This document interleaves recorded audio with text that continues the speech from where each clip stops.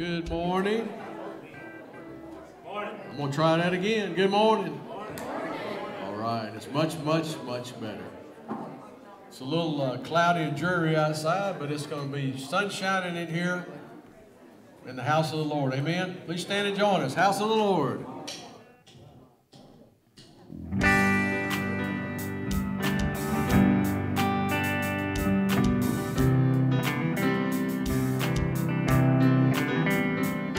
We worship the God who was. We worship the God who is. We worship the God who evermore will be. He opened the prison doors. He parted the raging sea. My God, He holds the victory. Yeah. There's joy in the house of the Lord. There's joy in the house of the Lord today. And we won't be quiet. We shout out your praise. There's joy in the house of the Lord. Our God is surely in this place. And we won't be quiet. We shout out your praise. Oh, oh, oh. We shout out your praise. We sing to the God who heals. We sing to the God who saves. We sing to the God who always makes a way. 'Cause He hung upon that cross, then He rose up from that grave. My God, still rolling stones away. There's joy in the house of the Lord. There's joy in the house of the Lord today. And we won't be quiet. We shout out your praise. There's joy in the house of the Lord. Our God is surely in this place. And we won't be quiet. We shout out your praise. We were the beggars, now we're royalty. We were the prisoners, now we're running free. We are forgiven, accepted, redeemed by His grace. Let the house of the Lord sing praise. Let's sing it. We were the beggars, now we're royalty. We were the prisoners, now we're running free. We are forgiven, accepted, redeemed by His grace. Let the house of the Lord sing praise. There's joy in the house of the Lord. There's joy in the house of the Lord today. And we won't be quiet. We shout out your praise. There's joy in the house of the Lord. Our God is surely in this place. And we won't be quiet. We shout out your praise. There's joy in the house of the Lord. There's joy in the house of the Lord today. And we won't be quiet. We shout out your praise. There's joy in the house of the Lord.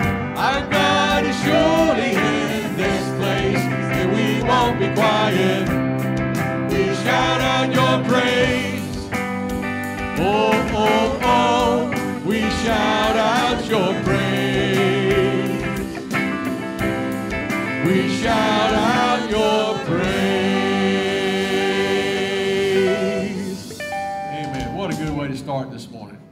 Y'all do me a big favor. I know we probably look real sad up here, but let's all give a big smile. How about it? There you go. I like it. I like it. We talked about that this morning.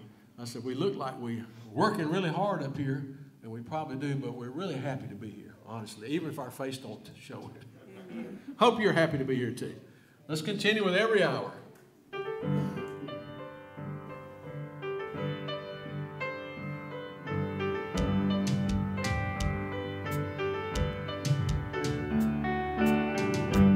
Lord, you know me, and you always will. Oh, you keep me, yeah, you hold me close. Like new mercies in the morning still, you surround me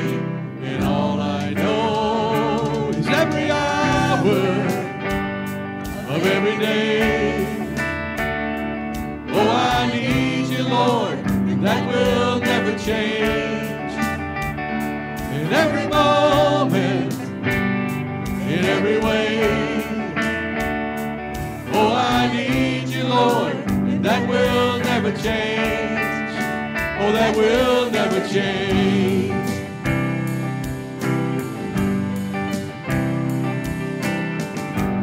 You're a fortress, you're my hiding place, you're the shelter where I am safe. You have freed me, you have called me by name, my Redeemer, my saving grace.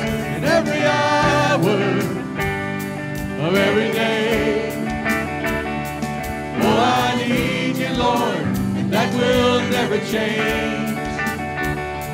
In every moment, in every way, oh, I need you, Lord, and that will never change.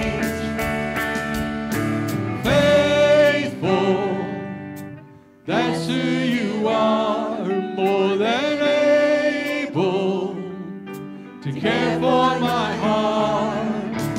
Father and friend, there till the end, you are faithful, oh God. Faithful, that's who you are, more than able to care for my heart. Father and friend, there till the end, you are faithful, oh God. In every hour of every day, oh, I need you, Lord, and that will never change. In every moment, in every way, oh, I need you, Lord, and that will never change. Oh, that will never change. Oh, that will never change. Oh, that will never change. You know, there's great words in that song. I know it's a new song, but man, those words are awesome. Please be seated. Thank you.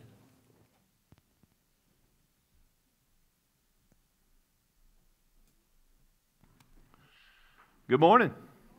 It's good to see you all here today. I want to welcome you to Berries Grove Baptist Church. I want to especially welcome those of you who are our guests. We're glad that you are here with us today, and I pray that you feel welcome and blessed as you are here. And if you got a welcome packet when you got here, I hope you'll fill out the card and drop an offering plate on your way out, because we'd love to get to know you. But we're thankful that you're here. Let's go to the Lord in prayer. Thank you, Jesus, for this opportunity we have to gather together to worship you, because, Lord, we do need you every hour of every day. Lord, I pray that our worship here today would extend to every hour of every day beyond today. Lord, that our worship would not just be something that is confined to a Sunday morning, but that we will worship you each and every day out of the gratitude of our hearts for what you have done to us, done for us by sending your Son, Jesus Christ, to die on a cross to save us from our sins. Lord, I pray that as we worship you today, you would be honored and glorified. I pray that as we worship you, our lives would be changed and brought in line with the life of Christ. So, Lord, we pray that everything that is said and done and every song that is sung in this service today will glorify you. And we pray these things in Jesus' name. Amen. We're continuing our study of the book of Exodus. Last week we talked about how God is always at work, even when we can't see it, and how He has to get our attention sometimes and uses some pretty difficult circumstances in our lives to get our attention so that we will join Him in what He's doing. We're going to see a picture of that today and what God did in the life of Moses in Exodus 3. So our memory verse from last week was Exodus 2. Memory verse says Exodus 2, verses 24 and 25. So let's see if you can say that with me. God heard their groaning, and God remembered his covenant with Abraham, with Isaac, and with Jacob. And God saw the Israelites, and God knew. Now, what a beautiful promise that is to us. God heard, he remembered, he saw, and he knew. Now, that's something that we can all take with us. No matter what our situation is, we know that God hears us when we cry out to him. We know that he remembers the promises he has made to us in Christ. We know that he sees us in the midst of our troubles, and he knows what we need. And that's a very comforting thought for us to take. So Eric's going to come get us started by reading our New Testament passage.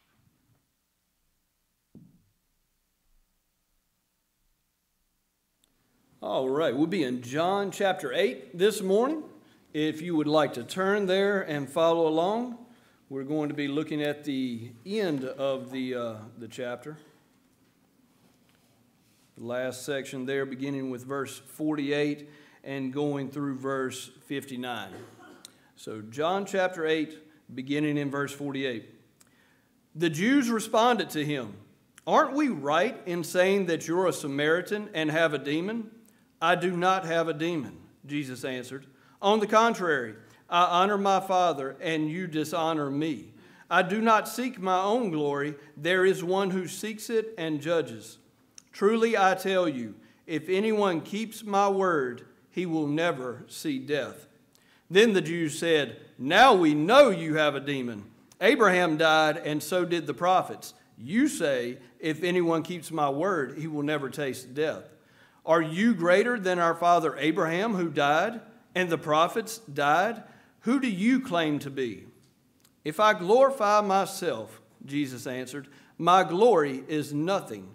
My Father, about whom you say he is our God, he is the one who glorifies me. You do not know him, but I know him. If I were to say I don't know him, I would be a liar like you. But I do know him, and I keep his word. Your father Abraham rejoiced to see my day. He saw it and was glad." The Jews replied, "You aren't 50 years old yet, and you've seen Abraham?" Jesus said to them, "Truly I tell you, before Abraham was, I am."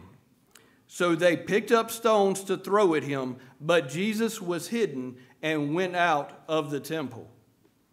So we look in this passage today, and again we see the religious leaders involved in confrontation with Jesus, and they don't know what to do with Jesus. They don't know what to do with his teaching and all the things he's doing, so they just accuse him here of having a demon in him. You have a demon. That's why you say the things you say and do the things you do. And Jesus answers, I don't have a demon. Instead, I'm honoring my Father. And it's not about me seeking my own glory. There is one who seeks it and judges. And then he says, if anyone keeps my word, he will never see death. So if Jesus was trying to de-escalate the situation, he chose the wrong words. Okay? So they accuse him of having a demon, and now he's saying that if anybody does what I say, they won't have to worry about death. Now, we know that Jesus is talking about eternal death, right? We will face a death in this life, but then have eternal life thereafter if we know him, if we are in him, if we have a relationship with Jesus as Lord and Savior. But he is talking about eternal death that we will not have to face if we abide in him. And so the Jews answer that, and they say that, well, now you've settled it. We know you have a demon because Abraham died, the prophets died.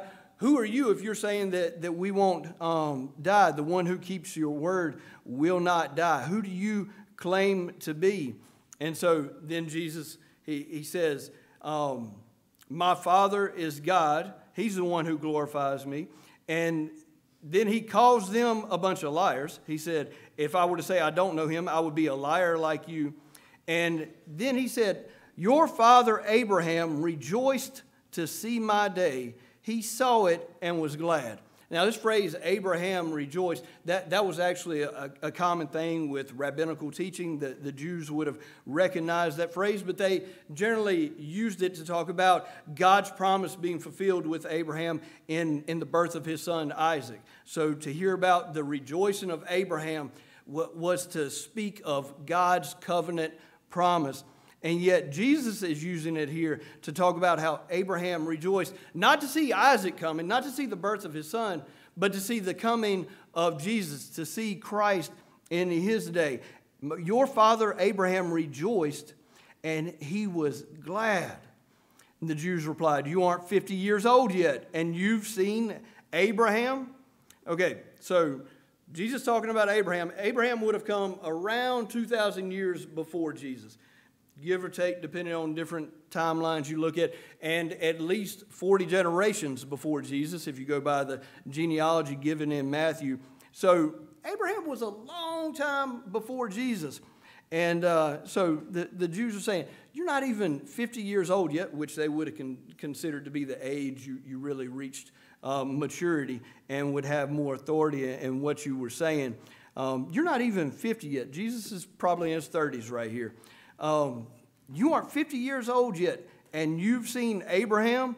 And they turn his words around a little bit. He wasn't saying that he had seen Abraham. He was saying Abraham had seen him, right? Abraham saw him. He rejoiced to see his day. And Jesus said to them, truly I tell you, before Abraham was, I am.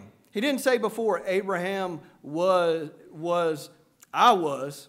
Like I was already there. It doesn't say what it says in the Bible that the Jehovah's Witnesses use, where it says, before Abraham was, I have been, just indicating that Jesus is older than Abraham. That's not what he's saying.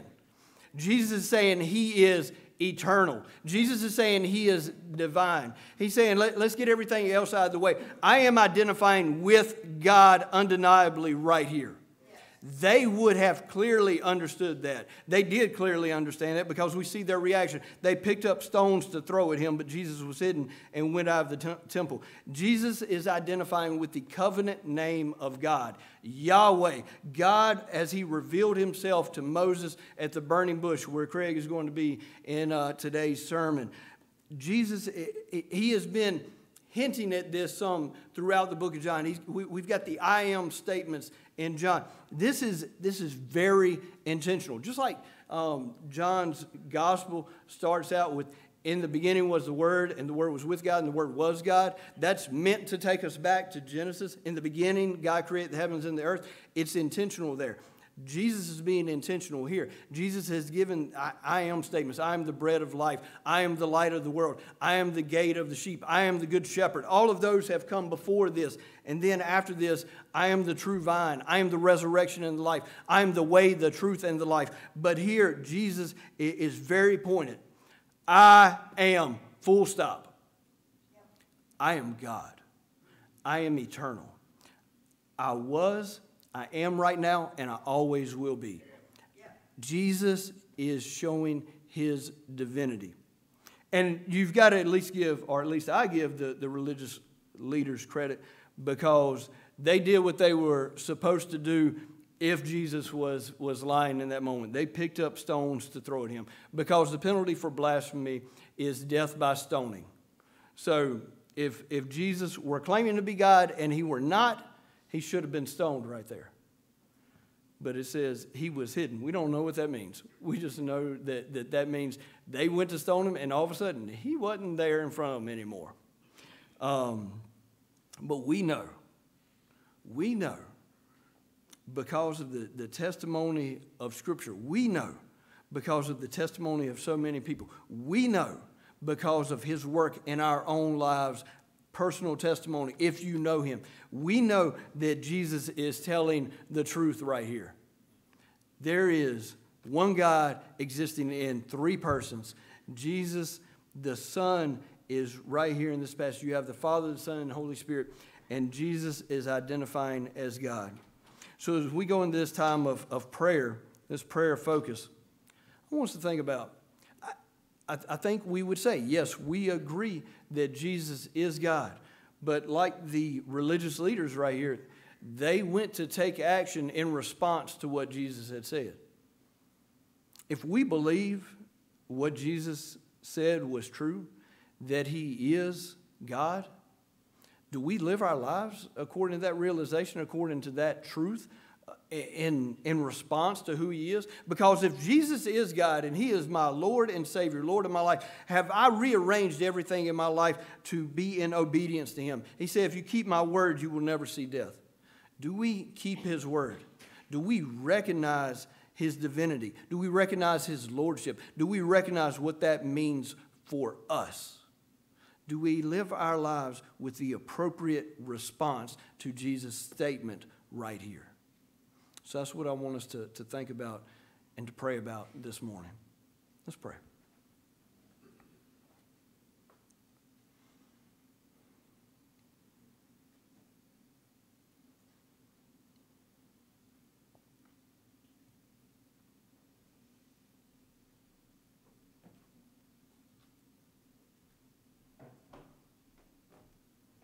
Father God, Lord, I thank you for the truth of who you are. I thank you for the truth of who Jesus is, for his full divinity, his full humanity.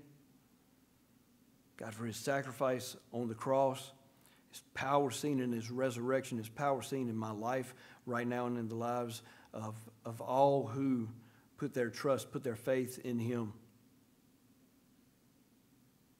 But God, I know that my life doesn't fully line up with the realization of who Jesus is at all times.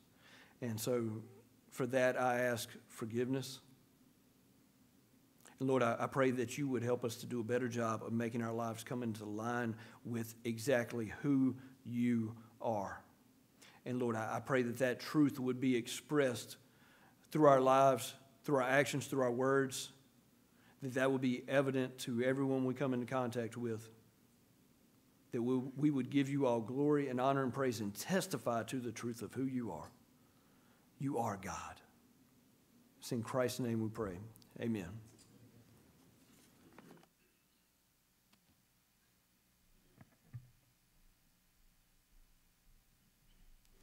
Thank you, Eric. We got an oldie goldie we're getting ready to sing this morning. Amazing Grace. Please stand and join us.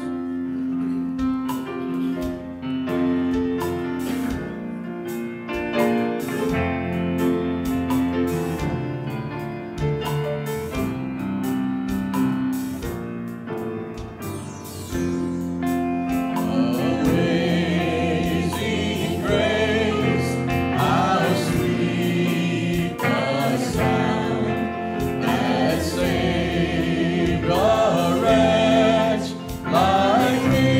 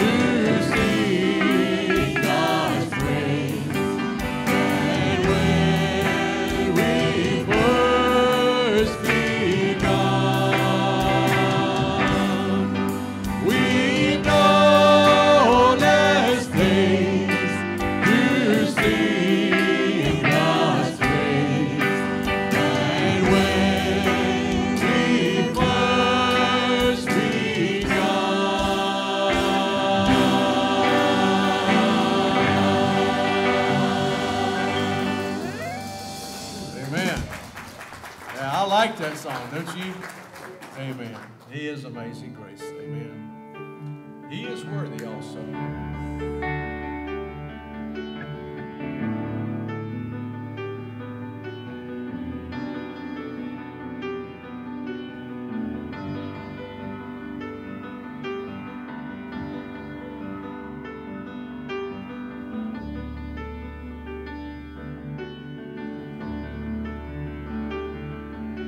Do you feel the world is broken? We do. Do you feel the shadows deepen? We do. But do you know that all the dark won't stop the light from getting through? We do. Do you wish that you could see it all made new? We do.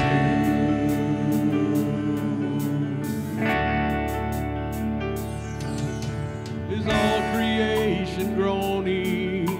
It is. Is a new creation coming? It is. Is the glory of the Lord to be the light within our midst? It is. Is it good that we remind ourselves of this? It is.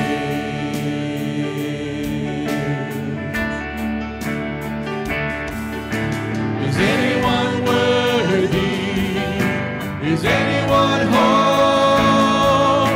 Is anyone able to break the seal and open the scroll? The Lion of Judah, who conquered the grave. He is David's root and the Lamb who died to ransom the slave. Is he worthy? Is he worthy of all blessing and honor and glory? Is he worthy of this? He is.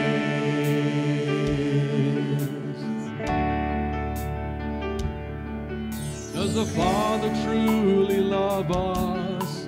He does. Does the Spirit move among us? He does. And does Jesus, our Messiah, hold forever those he loves? He does. Does our God intend to dwell again with us? He does.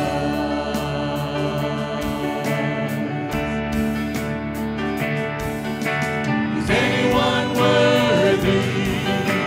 Is anyone whole? Is anyone able to break the seal and open the scroll? The Lion of Judah, who conquered the grave. He is David's root and the Lamb who died to ransom the slave. From every people and tribe, every nation and tongue, he has made us a kingdom and priests to God, to reign with the Son. Is he worthy? Is he worthy of all blessing and honor and glory? Is he worthy? Is he worthy? Is he worthy of this?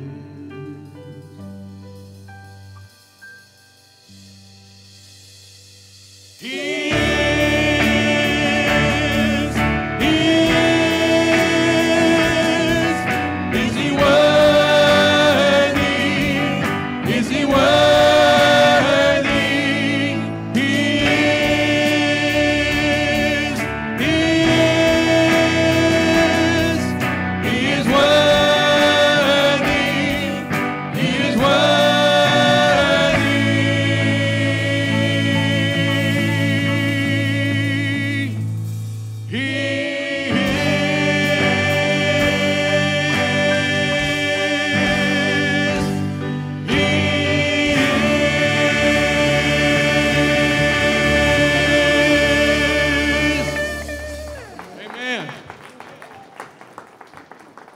He's worthy, y'all.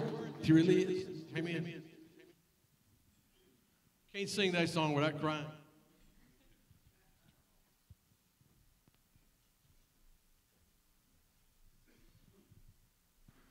Thank you, praise team. I guess I should make us turn to the book of Revelation since we sang half of it in that song. You know, that song is set up, in case you're wondering why it has all those questions, it's set up like a catechism. That's what it is. So it's teaching you biblical truth by answering questions based on the Word of God. It's the way that the church used to educate people about the Bible. Somewhere along the lines we lost that, but it's still very, very useful, and it's a great song. So appreciate that. You know, I will confess that I use George Washington too much in my sermon illustrations, but man, I just don't know of many people, and I mean in modern day, and I consider modern day to be anything past biblical times, that I respect more. He's certainly the greatest leader I think the world has ever seen. And but you know what's so impressive about George Washington was not just his leadership ability, it was his humility. George Washington never felt adequate for the responsibility that he was given by this nation. But he took it upon himself out of a desire to serve because he loved his country, he loved his people, and he believed that God would give him the resources that he needed to complete the work that he was given to do. I believe that's reflected in a portion of his first inaugural address to Congress. This is in 1789. He says, now I realize this is difficult language to understand, but I think you'll get what I'm talking about. Among the vicissitudes, that's a great word, incident to life, no event could have filled me with greater anxieties than that of which the notification was transmitted by your order and received on the 14th day of the present month. So he's got anxiety about what they've asked him to do. On the one hand, I was summoned by my country, whose voice I can never hear but with veneration and love. On the other hand, the magnitude and difficulty of the trust to which the voice of my country called me, being sufficient to awaken the wisest and most experienced of her citizens, a distrustful scrutiny into his qualifications, could not but overwhelm with despondence one who, inheriting inferior endowments from nature and unpracticed in the duties of civil administration, ought to be peculiarly conscious of his own deficiencies. Isn't that interesting? He says, y'all should know better than to ask me because I ain't got nothing. That's what he said. He just said a lot fancier than that. He said he was not up to the task that he had been asked to do, and they should have been able to look at him and see that. He goes on to say, all I dare hope is that if, in executing this task, I have been too much swayed by a grateful remembrance of former instances or by an affectionate sensibility to this transcendent proof of the confidence of my fellow citizens, and have thence too little consulted my incapacity as well as disinclination for the weighty and untried cares before me, that my error will be palliated by the motives which mislead me, and its consequences be judged by my country with some share of the partiality in which they originated. In other words, if I mess up, cut me some slack. That's what he said. Isn't that interesting? A man that we consider to be the father of our nation, who not only led us to victory in the war, but also led us through the framing of our nation, he did not think that he was adequate for the task. It's interesting. That's the kind of leader we need today. We don't need the one that thinks they're good enough for it. We need the one that thinks they're not good enough for it. And then maybe that they would depend on God a little bit more to actually do their job. But I believe Washington is a man we can all emulate. He was not just great in his own eyes. He earned the respect of people through his humble service. You know, I bet everybody sitting here today probably wonders what qualities we possess that would make us worthy to serve God. I mean, it's one thing to run for a public office or do whatever, but we're talking about serving the God of the universe. What qualities would we possess within ourselves to make us worthy to be able to do that. You know, we talked last week about God was fulfilling His promises to the people of Israel and how He was preparing the one who was going to lead them out of Egypt. God is always working even when we can't see it. And that was the case with Moses. 40 years in the wilderness tending sheep. God was preparing him for the task of leading 1 million people out of slavery. Moses is an example of what God can do through ordinary people like us. But Moses' own self-doubt also reminds us that while humility is good and we should be humble, it is not an excuse for getting out of what God has called us to do. There are many people who will not embark on the adventure that God calls them to out of feigned humility, rather than trusting that He is going to be able to accomplish His purpose through them. I believe Moses' encounter here is a model of what happens when God calls us to follow Him, and we trust Him to do the work through us. Have you encountered God? I mean, we're going to see Moses have a direct encounter with God. Have you encountered God? Have you heard His call on your life? And here's a better question. Have you been rejecting His call? Have you been rejecting the call that He places on your life out of fear? See, I want you to understand something. Who you are, if I get to that, I'll come back to that. Who you are and what you can become are contingent on who God is and whether you trust Him to lead you. Who you are and what you can become are contingent on who God is and whether you trust Him to lead you. And when I say what you can become, please don't misunderstand me. I'm not talking about how you can become great. I'm talking about what you can become in Christ. A person who looks like Him, who serves others like Him. Folks, I hope that you'll respond to His call today. I hope that you'll trust Him to lead you where He would have you to go and to mold you into the person that He would have you to be. All right, I'm going to go back to our memory verse. Exodus 3, we'll be reading the whole chapter. I'll go ahead and get you to say the memory verse with me, and you'll see how it connects with what Eric was talking about earlier. God replied to Moses, I am who I am. This is what you are to say to the Israelites, I am has sent me to you. It's Exodus 3:14. We'll talk about what all that means in a minute, but you can already see the connection that Jesus had with this passage that we see before us. Meanwhile, Moses was shepherding the flock of his father-in-law Jethro, the priest of Midian. By the way, he was called Reuel in chapter 2. Now he's called Jethro. It could have been a family name. He could have had two names. Doesn't matter. Same father-in-law. He led the flock to the far side of the wilderness and came to Horeb, the mountain of God. Then the angel of the Lord appeared to him in a flame of fire within a bush. As Moses looked, he saw that the bush was on fire but was not consumed. So Moses thought, I must go over and look at this remarkable sight. Why isn't the bush burning up? When the Lord saw that he had gone over to look, God called out to him from the bush, Moses, Moses. Here I am, he answered. Do not come closer, he said. Remove the sandals from your feet, for the place where you are standing is holy ground. Then he continued, I am the God of your father, the God of Abraham, the God of Isaac, and the God of Jacob. Moses hid his face because he was afraid to look at God.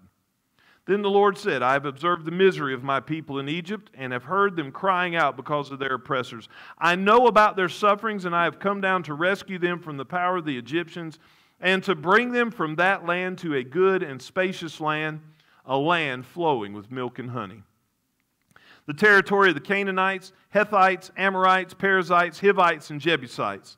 So because the Israelites' cry for help has come to me, and I've also seen the way the Egyptians are oppressing them, therefore go. I am sending you to Pharaoh so that you may lead my people, the Israelites, out of Egypt. But Moses asked God, who am I that I should go to Pharaoh and that I should bring the Israelites out of Egypt? He answered, I will certainly be with you, and this will be the sign to you that I am the one who sent you. When you bring the people out of Egypt, you will all worship God at this mountain. Then Moses asked God, if I go to the Israelites and say to them, the God of your fathers has sent me to you, and they ask, what is his name? What should I tell them? God replied to Moses, I am who I am. And this is what you are to say to the Israelites, I am has sent me to you. God also said to Moses, say this to the Israelites, the Lord, the God of your fathers, the God of Abraham, the God of Isaac, and the God of Jacob has sent me to you. This is my name forever. This is how I am to be remembered in every generation. Go and assemble the elders of Israel and say to them, the Lord, the God of your fathers, the God of Abraham, Isaac, and Jacob has appeared to me and said, I have paid close attention to you and to what has been done to you in Egypt. And I have promised you that I will bring you up from the misery of Egypt to the land of the Canaanites, Hittites, Amorites, Perizzites, Hivites, and Jebusites, a land flowing with milk and honey. They will listen to what you say. Then you, along with the elders of Israel, must go to the king of Egypt and say to him, the Lord, the God of the Hebrews, has met with us. Now please let us go on a 3-day trip into the wilderness so that we may sacrifice to the Lord our God. However, I know that the king of Egypt will not allow you to go, even under force from a strong hand. But when I stretch out my hand and strike Egypt with all my miracles that I will perform in it, after that he will let you go. And I will give these people such favor with the Egyptians that when you go, you will not go empty-handed. Each woman will ask her neighbor and any woman staying in her house for silver and gold jewelry and clothing, and you will put them on your sons and daughters, so you will plunder the Egyptians. Let us pray. Lord, as we look at your word today, I pray that you would help us to see who we can be in Christ. Lord, that we would not be content with the drab routine of our lives, seeking our own desires, but that we would seek that work that you have for us to do for your kingdom by your power and for your glory. In Jesus' name, amen. There are two things we discover when we have an encounter with God and he calls us to serve him. First, we are made aware of our deficiency. We're made aware of our deficiency. So, meanwhile, that word there at the beginning of chapter 3 reminds us that God was busy preparing to do something about the suffering of his people. Remember, the last thing we saw was that God heard, God remembered, God saw, and God knew. So meanwhile, he's got work going on over in Midian. Now, Moses has taken the flock. He's gone way west. He's probably not in Midian anymore. He's in the Sinai Peninsula, Midian over there on the edge of the Arabian Peninsula, and he crossed over on a little isthmus or whatever you call that little piece of land that kind of bridges between two gulfs. Crosses over, goes west. He ends up at a place called Horeb, which is called the Mountain of God. It's called the Mountain of God because that's where God would appear to Moses not once, but twice. We're going to see him come back to that same mountain, and it's going to be called Mount Sinai, and the people are going to worship there. But I'm getting ahead of myself because that's also in this passage. But I want you to understand, it's the same mountain. So he's taking the sheep out. He goes out, goes into this far place, ends up at this mountain, and it is the mountain of God. So, before Moses could meet with God, God had to get his attention. He had to awaken him out of his dull routine. Could you imagine tending sheep for 40 years in the wilderness? It's the same thing every day. You know, used to people would get a job and they would work somewhere for 40 or 50 years till they retired, right? You realize the average stay at a job now is like 2 or 3 years. People change jobs all the time. You know why? Because nobody likes routine. We all want something new. We want something different. We want something exciting. Well, let me tell you, 40 years of shepherding sheep in the wilderness is about the most boring routine you could ever get, right? It's the same thing every day. So one day Moses is tending the sheep, and the next thing you know, he looks and there's a bush that's on fire. Now that's not a big deal in the desert, right? Bushes caught fire all the time in the desert. But there was something different about this bush. It was burning, but it wasn't burning up. Something was wrong. Something was different. And he said, I've got to go see what is going on with this bush. God got his attention. Has God ever gotten your attention? Does God ever do something in your dull routine of a day that gets your attention and draws you to him? Because that's what he was doing with Moses, and I guarantee he's doing it for you every day if you just pay attention. God is trying to get your attention. So he gets Moses' attention, he draws him over to this bush, and it says that the angel of the Lord was in that bush. Isn't that weird? The angel of the Lord appeared to him in a flame of fire in the bush. Now, we really could trace all the appearances of the angel of the Lord in the Old Testament. And what you'll discover is that every time it says the angel of the Lord, it's the Lord. Because notice that it says later, it says God called out to him from the bush, there in verse 4. So it says the angel of the Lord appeared to him in a flame of fire, but then God spoke. So this angel of the Lord spoke as God, not as a representative of God, but as God himself. Now, many scholars think that when it says the angel of the Lord, and there's an appearance such as this, it's a pre-incarnate appearance of Christ. So before Jesus became flesh, that he actually came to earth several times and appeared to people as the angel of the Lord. And you could interpret that. See that word angel. We get a lot of weird things in our mind when we think about angels. The word angel just means messenger. Jesus was clearly the messenger for his Father. He was God, but he was also the messenger for God because he said, I only speak the words that I hear my Father say. I only do the things that I see my Father do. So it really would not be a shocker if this was Christ that Moses was dealing with at the burning bush, especially since he announces himself as I am, and Jesus uses those exact words in the passage that we saw earlier when he's talking to the Pharisees. You know, but bottom line here is, when he sees the fire burning in this bush and not consuming it, what he sees is the powerful and consuming presence of God. Hebrews 12:29 says, for our God is a consuming fire. Now here's the interesting thing about the power of God in what we see in the bush, is not only was it powerful and consuming, but it was also preserving. It preserved that bush so that the bush did not burn up.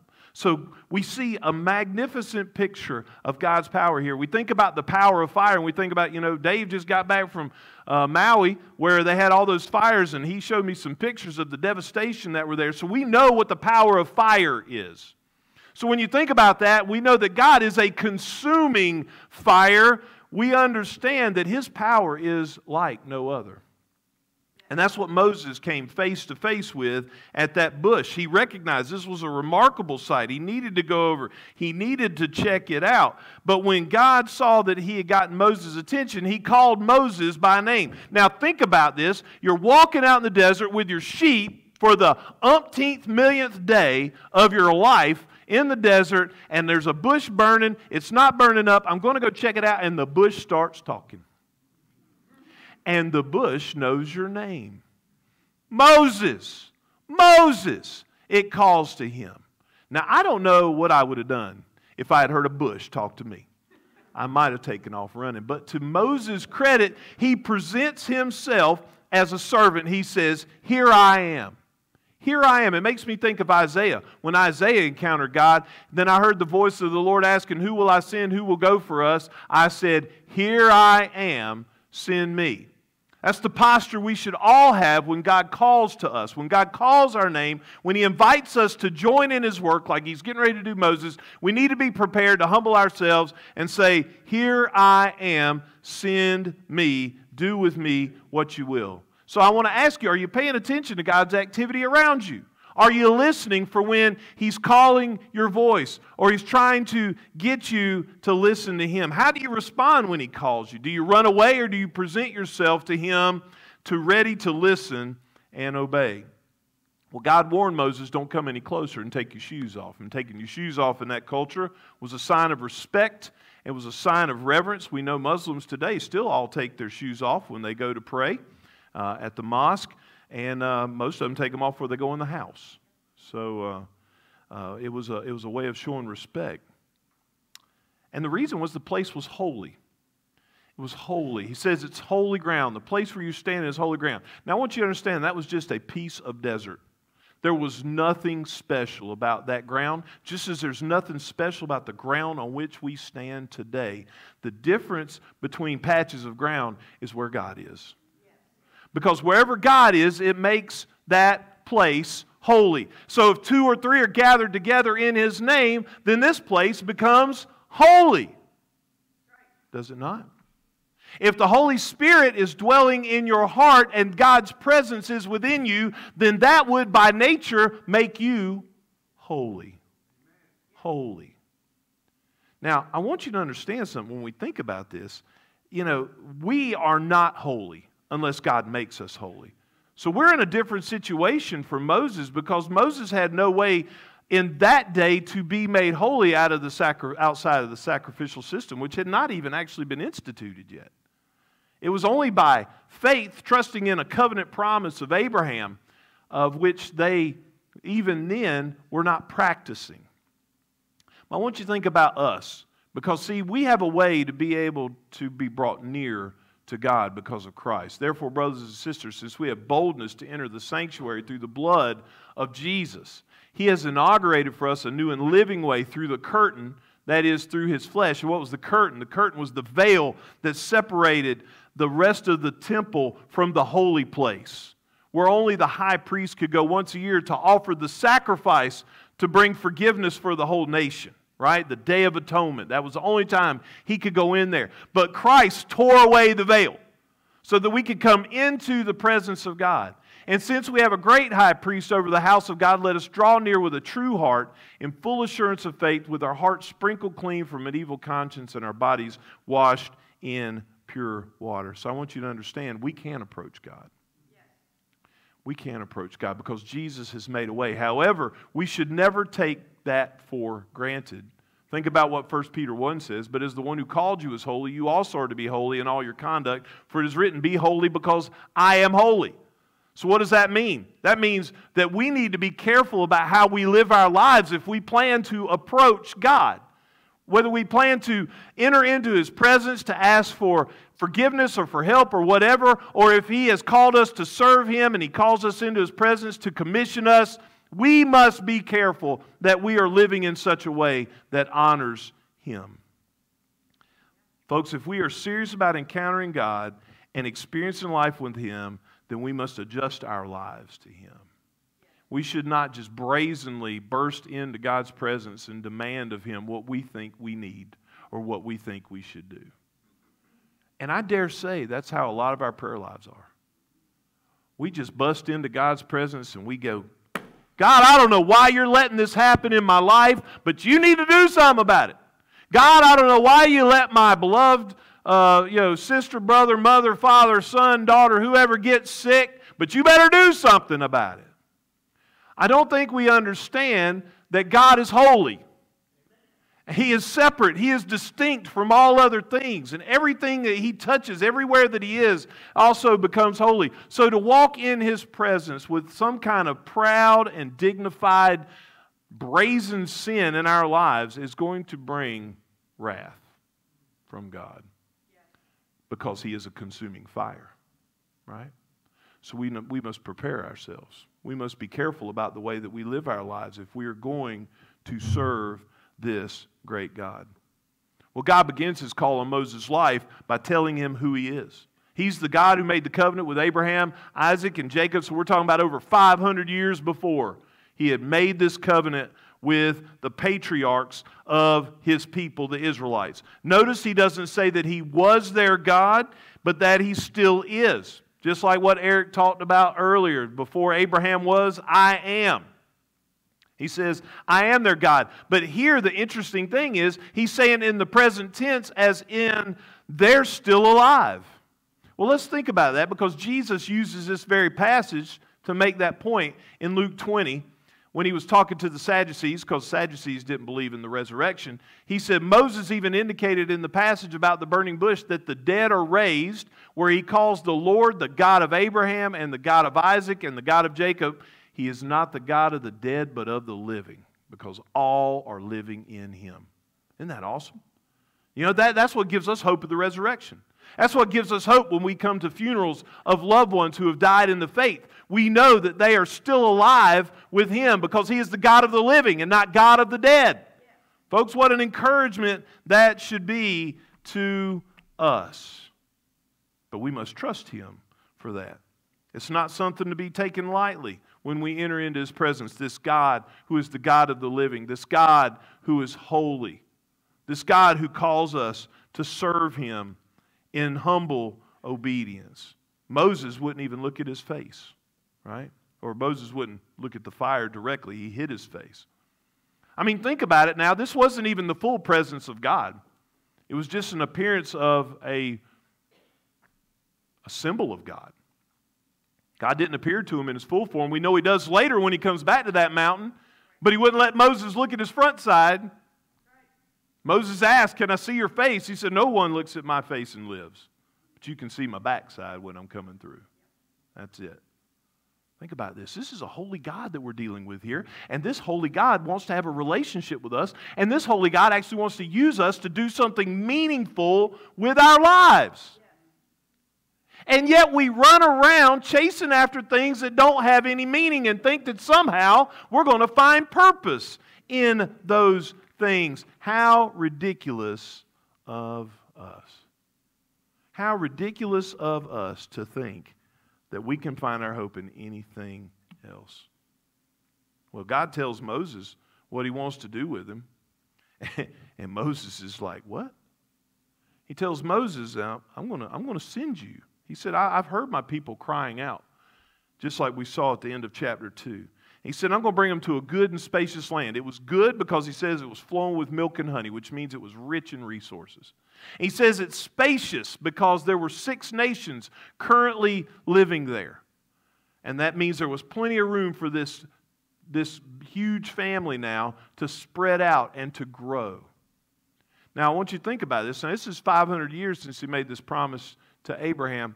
I want you to think about this for a second. In Genesis 15, God promised Abraham that in the 4th generation, now he's already talked about they're going to be enslaved, talking about Abraham's descendants. He says in the 4th generation, they will return here, talking about the promised land where Abraham was living at the time. For the iniquity of the Amorites has not yet reached its full measure. There's 2 things we see in that. We see the holiness of God and we see the grace of God. Okay? So God was ready to fulfill his promise, that covenant he made with Abraham, because it was finally time to punish the Canaanites. Amorites is just another word for Canaanites, and it was, in effect, it was 6 tribes, and they were often just known by the title Amorites or Canaanites. It was all these 6 tribes, 6 nations, and he gave them 500 years to repent. Think about that. He made a promise to Abraham. He said, I'm going to give you this land, but not until their sin has reached a point where I have to punish them.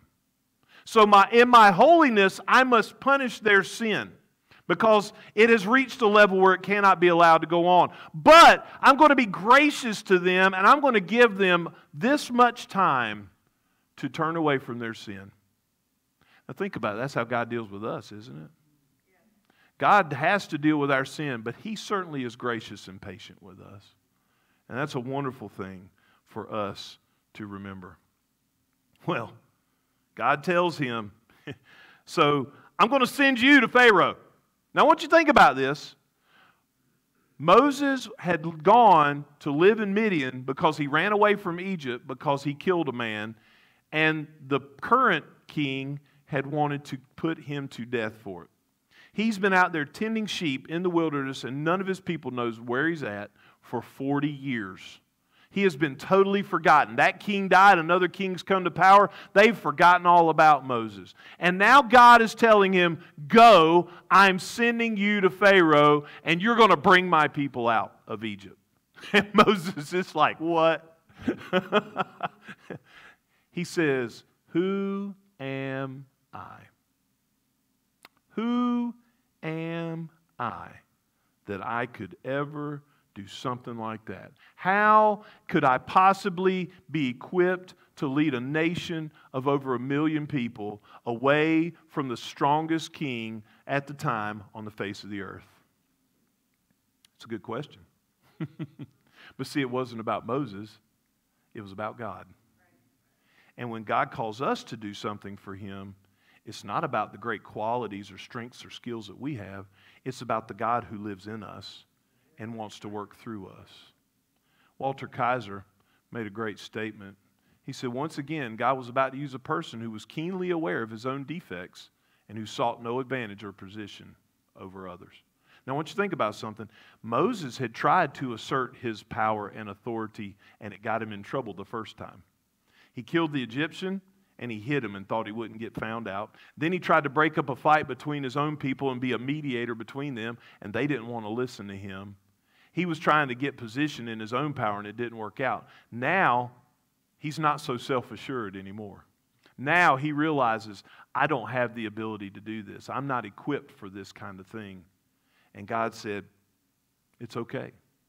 I'm going to do it, and you're going to watch. You're going to be privy to see what great things that I can do with you. And here's the thing, He can do that with each one of us. The problem is most of us aren't seeking God's purpose for our lives.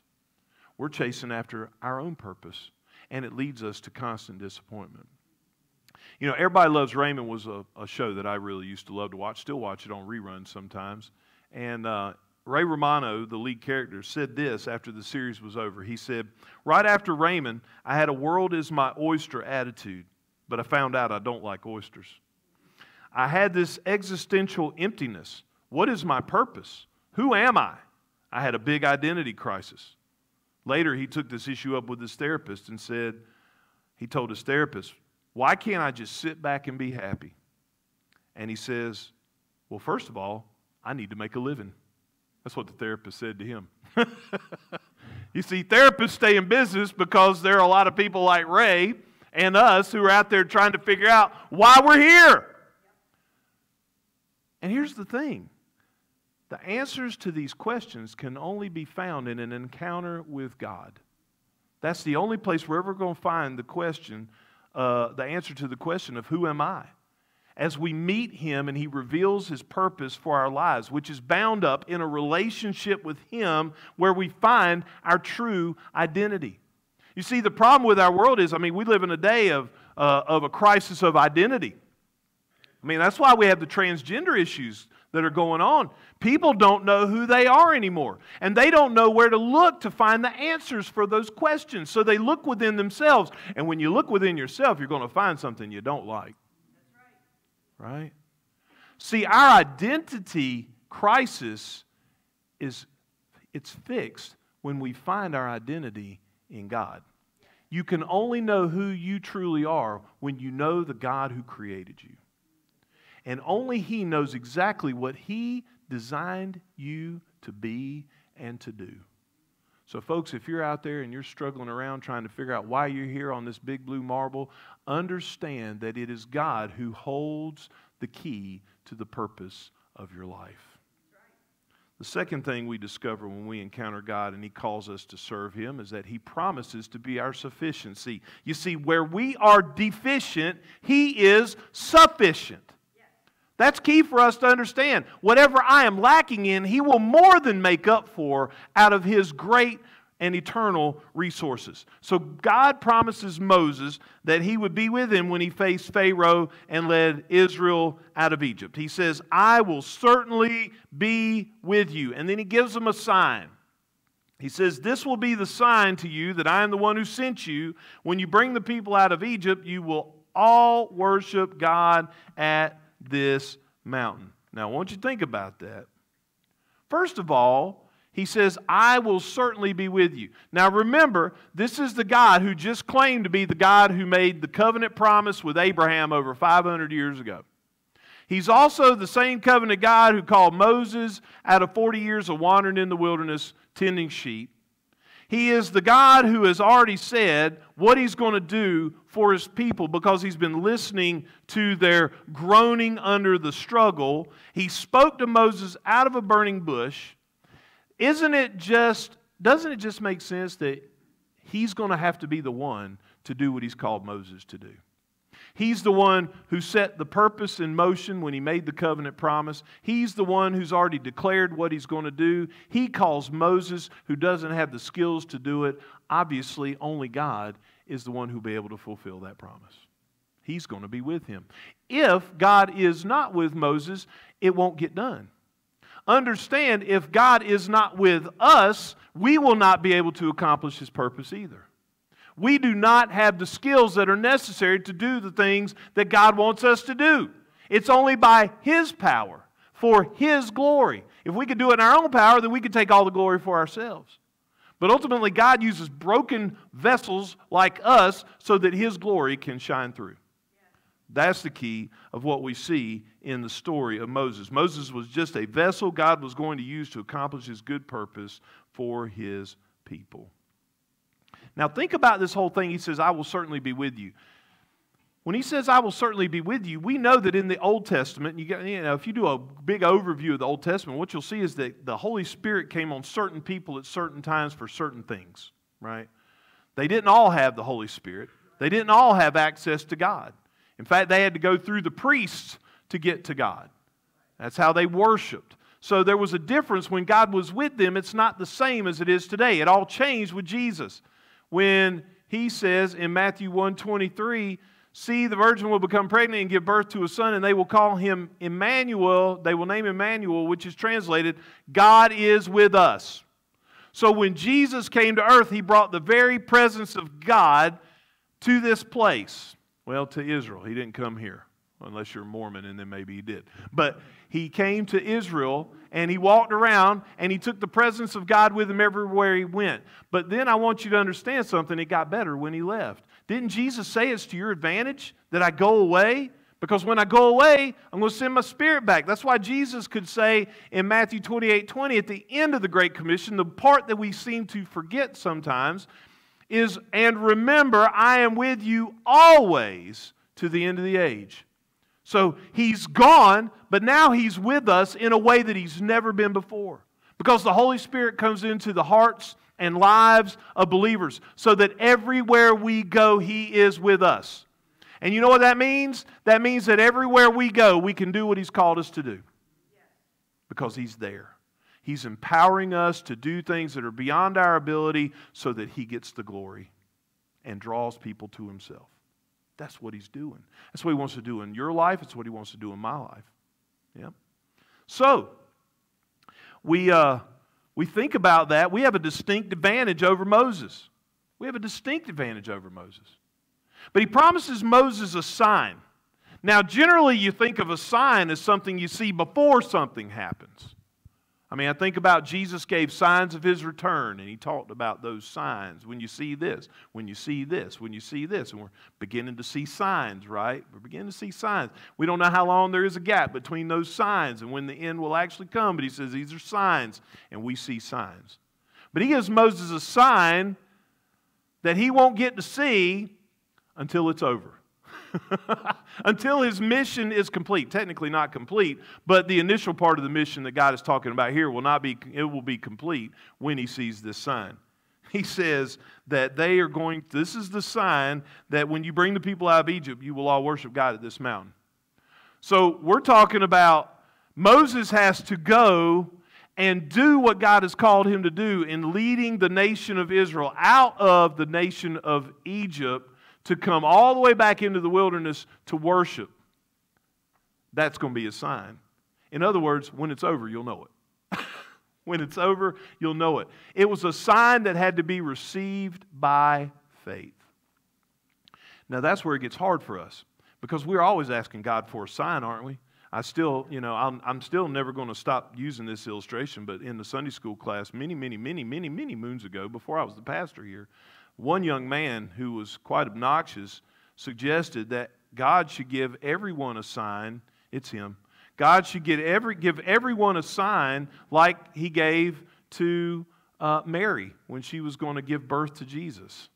That, God should just drop a billboard and tell us what He wants us to do. And I reminded Eric that we're not as important as Mary.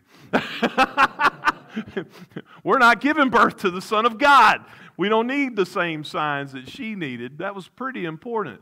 But here's the thing. God has given us a sign. He's given us plenty of signs. He's given us plenty of promises of what is going to happen when it's all over.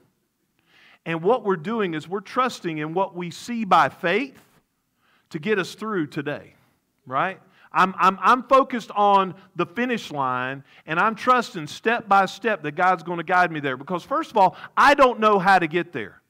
And I don't know what way there is to get there. So I have to trust. So it's a matter of faith.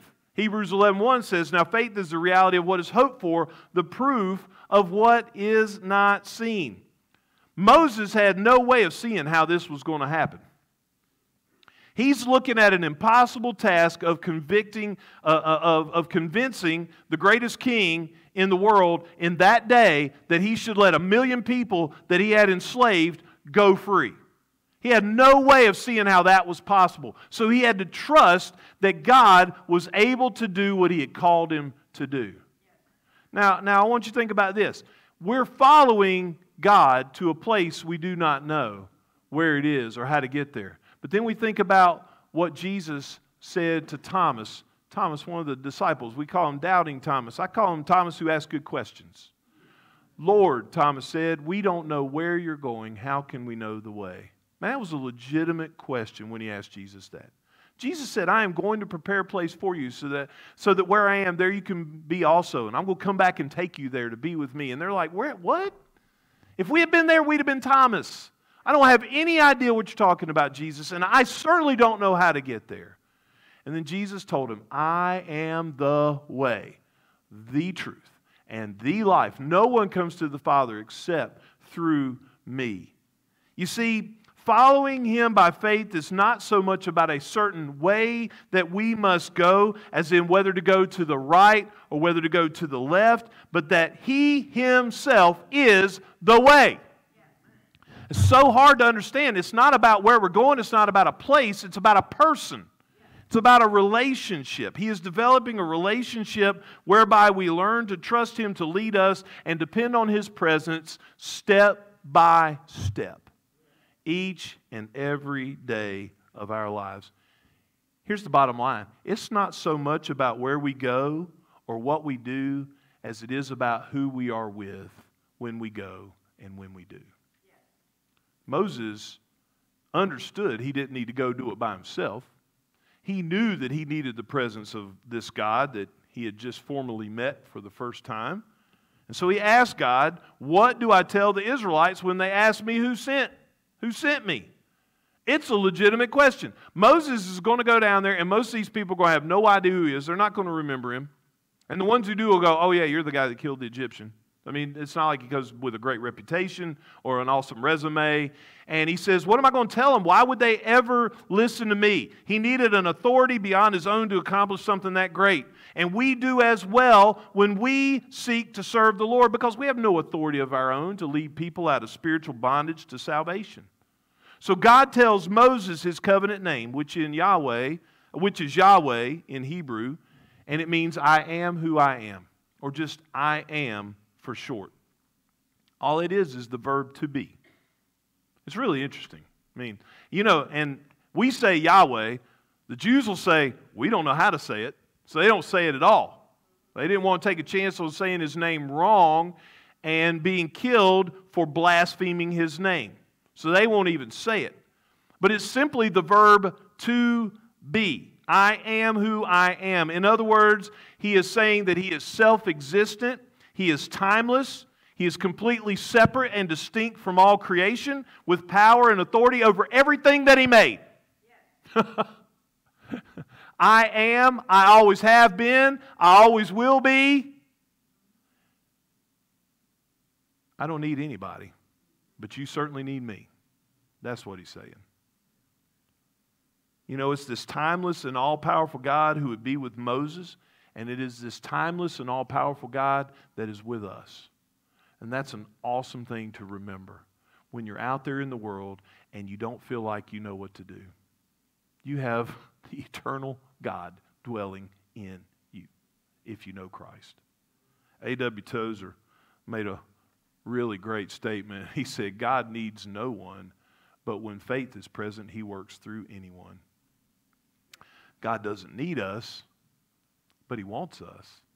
And when we have faith, he can work through us, even when we don't appear to be very useful. That's wonderful. Because I don't know about you, but I feel really useless most of the time. Yeah. But God can use me. God can use you too. Moses was a murderer and a shepherd. He had no credentials to go into Egypt and do anything. He was a weak and sinful person like us. But I want you to understand something. When we say, "Who am I?" God says, "I am." You see how he answered? You see how he answered that question that Moses asked? Moses said, "Who am I?" God's response is, "I am." It doesn't matter who you are, Moses. All that matters is who I am. It doesn't matter who you are. All that matters is who God is in you. That is truly all that matters. He is our sufficiency for our deficiency. He is the one who fills in the empty places in us. You know, I love how Paul said it in 2 Corinthians 12. He was talking about, he had the thorn in his flesh. We don't know what it is, which is really good because then we can apply it in any way we want, right? He had a problem. He asked God to fix it. And God said, "My grace is sufficient for you, for my power is perfected in weakness." So then Paul said, "Therefore I will most gladly boast all the more about my weaknesses, so that Christ's power may reside in me. So I take pleasure in weaknesses, insults, hardships, persecutions, and in difficulties for the sake of Christ. For when I am weak, then I am strong." So it doesn't matter what your deficiencies are. God, His grace is sufficient for you. And when you are weak, He can be strong in you. He can be strong for you. So we can depend on Him. We don't have to worry about what we don't bring to the table. He's going to bring everything we need. So now this name is used in Genesis, by the way. You can find the name Yahweh in the book of Genesis, but it's never used directly as a name to be used of God. Several names of God in the Old Testament. We got Elohim and Adonai would be the two main ones. And they're used quite a bit. And you can tell by the way it's written in your Bible. Lord, if it's Lord in all capitals, it's Yahweh. If it's lowercase, if it's G with the lowercase O and D, then it's probably Elohim. It could be Adonai, right? So we have the different variations of God's name. But this is the covenant name. This was the name that He says He is going to be remembered by for future generations. In other words, this was the name that they were going to worship. This was the name that they were going to call on when they called on Him for help. And then Moses is told that he's to go and call the leaders of Israel, and they're going to come and they're going to listen to him. That's an amazing thing because, again, who is Moses? It's not about him. It's about God. They're going to listen to Moses because of God. So he's going to call the elders together. They're going to come. They're going to listen to him. And, he is going to lead them out to this land of milk and honey. But what they're going to request is a 3-day trip into the wilderness to sacrifice to the Lord our God. Now, we're going to see this as we progress through Exodus. He's going to start out by asking for something small, and then it's going to get a little bigger, and then a little bigger, and a little bigger, until He finally says, we're going to leave, and we're taking everything with us. So initially, all they asked for was a 3-day trip to go sacrifice in the wilderness. And there's two things that are important to understand about that. Number one, it was giving Pharaoh a chance to say yes to something small to work him up to the larger one. What it ended up being was it just increased his suffering on the way to the bigger one because he wouldn't listen. He hardened his heart. We'll get to that later. But the second thing that is important about that is that they were going to worship. It wasn't just that God was setting this people free from slavery, in the sense of economic slavery, so that they could go live in this land and not have to suffer the way they did. No, they were also in spiritual slavery. They had forgotten about their God. They had begun to worship the Egyptian gods. They had lost their connection with the covenant God of their forefathers. And so what God was doing was He was calling Moses to bring the people out to worship, to bring them back to Him. I want you to understand something, folks. It doesn't matter what we do in this life. That's our call as well. We're to lead people to worship God. Whether it's believers that we help draw closer to Him, or whether it is lost people that need to know Him, our calling everywhere we go is to be the light of the world so that people can see their way to Jesus. That's what He was calling Moses to do. That's what He's calling us to do today. But God did know Pharaoh wouldn't listen, and He told Moses that. He said, Pharaoh's not going to listen to you. So when Moses comes back later and we see him complain that Pharaoh wouldn't listen to him, I don't know why God didn't just say, I told you so, because he did. He was trying to take away his objections right up front. I'm just telling you now, Pharaoh's not going to listen, but he's not going to listen so that I can show signs and wonders to him and prove to him how great I am. So understand, even when somebody rejects God, God uses that to glorify himself. Don't ever forget that. God is glorified in everything. God is not only glorified in the salvation of people, he's glorified in their judgment because it shows his holiness. It shows that he is righteous, and we should never forget that. So Pharaoh is finally going to let them go. The Israelites are going to plunder them on the way out like a defeated foe merely by asking for the Egyptian stuff, because they're going to be so in awe of what God has done. They're going to say, take our stuff. And you know what that was? That was a preparation for taking the promised land. Because when they went to the promised land, what was going to happen? God was going to defeat the cities that they encountered and the nations that they encountered, and they were going to plunder them. And it was all going to be because of what God had done. So God is preparing them all along the way for what he was yet to do. Now, before we close, I want us to stop and think about one thing. Think about what God has said and done here. He's taken a nobody shepherd out of the wilderness who has been living in anonymity on the run from Egypt for 40 years. He introduces himself and reminds Moses of the covenant he made with his ancestors. He calls Moses to an impossible task, and then he tells him how it will play out from beginning to end.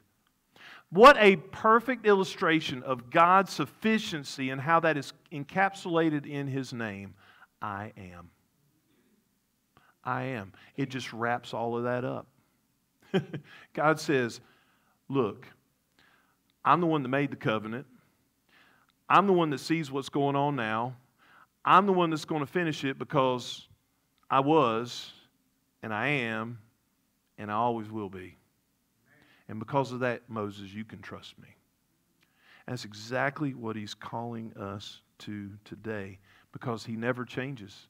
Think about this beautiful picture Hebrews 13:8 gives us. Jesus Christ is the same yesterday, today, and forever. Why? Because he's the great I am, and he doesn't change.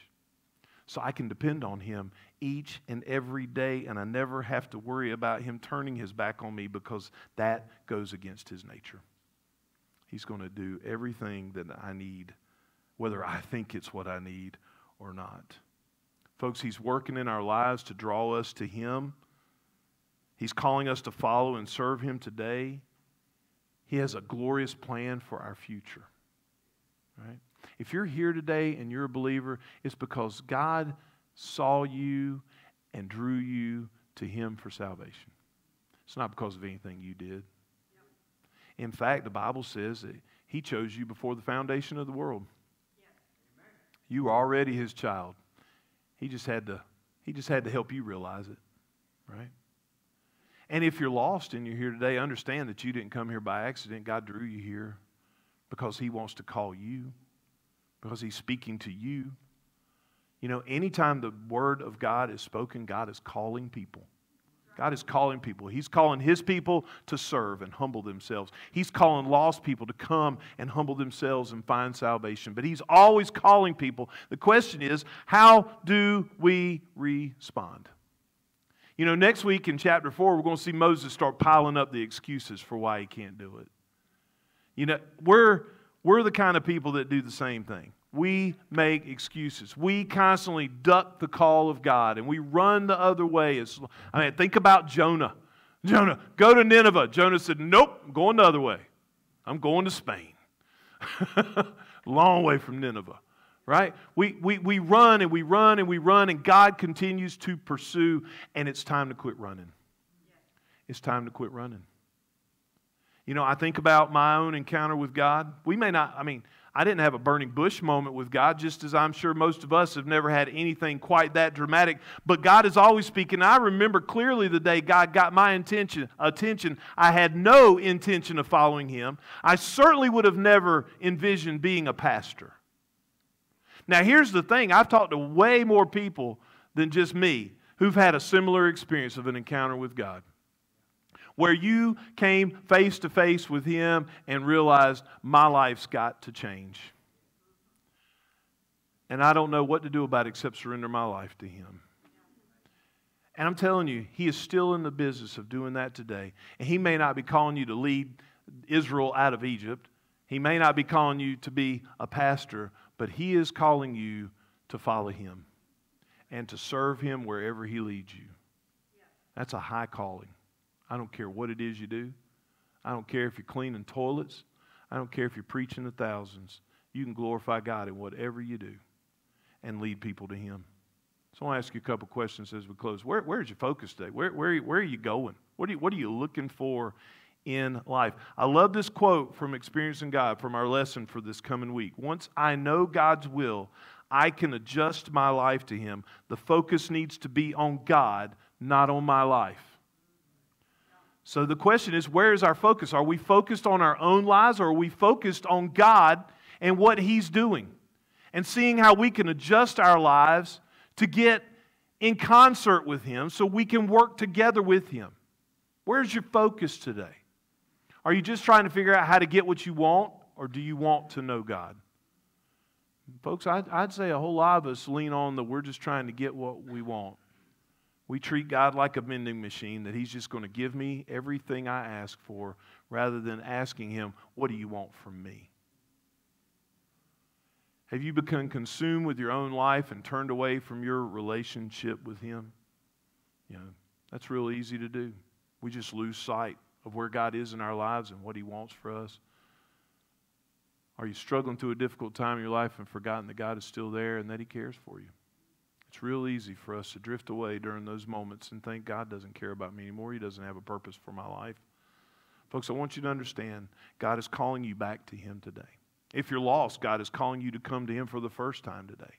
He's calling you to come to Christ, who will apply the blood that He shed on the cross to your heart so that you can be forgiven of your sins, so that you can draw near to Him, so that you can walk with Him, so that you can serve Him with your life. If you've never done that, I invite you to come and let's pray together today and ask Jesus to be your Lord and Savior. But if you're a believer and you're just struggling today to know what it is that God wants for your life, He's got a plan.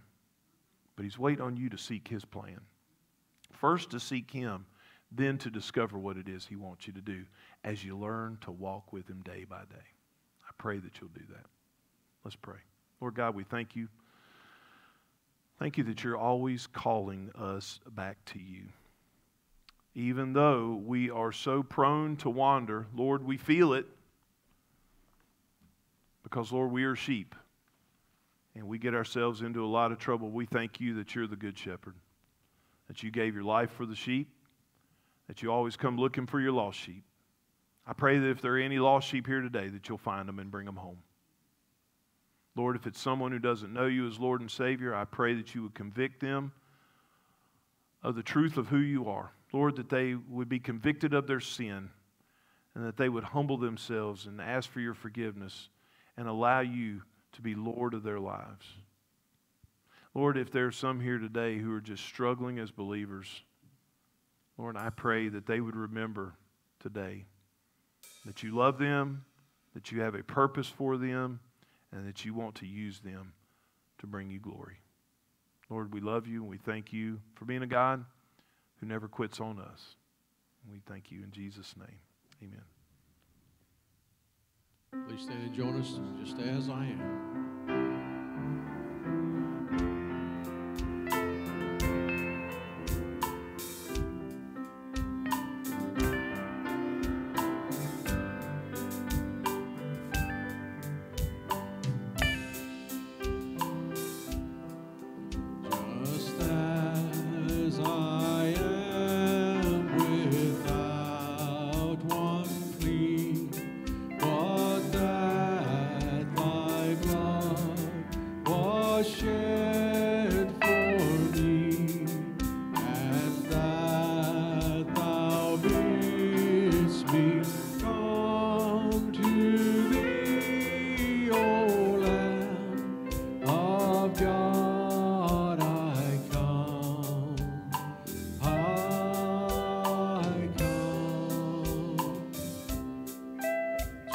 Just as I am and will.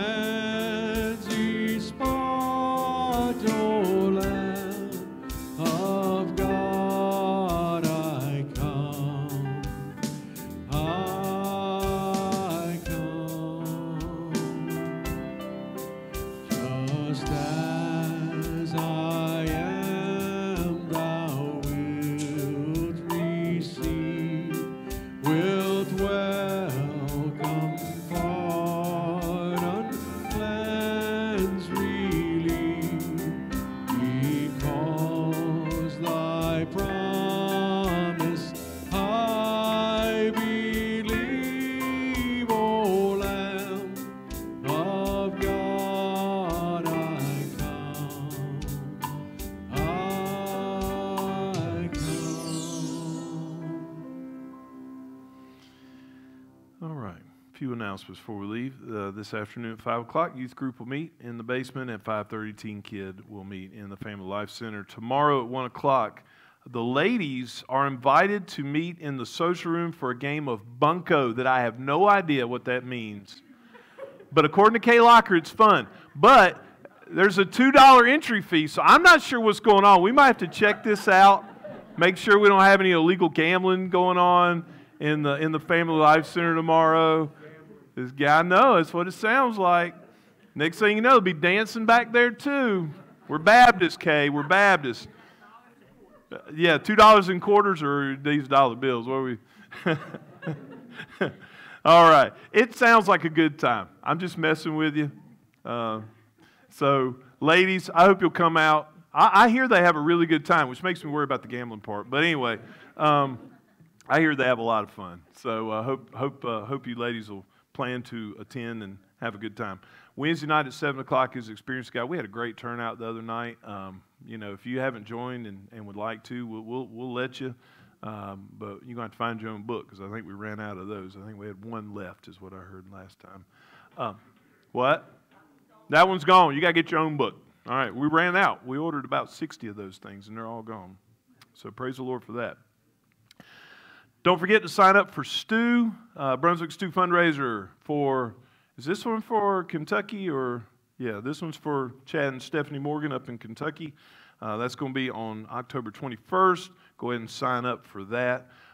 Next Sunday, we're going to be celebrating the Lord's Supper, so prepare your heart for that. We'll also be having baptism for several folks. We have a new one to add to the list today. I said, so are you going to do this next Sunday? She said, maybe. I said, oh, no, that's not how this works.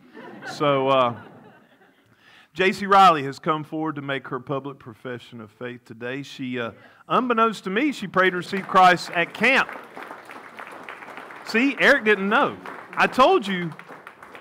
She said, Wyatt told you, but I said, if she... Okay. I didn't know any of it. So there you go.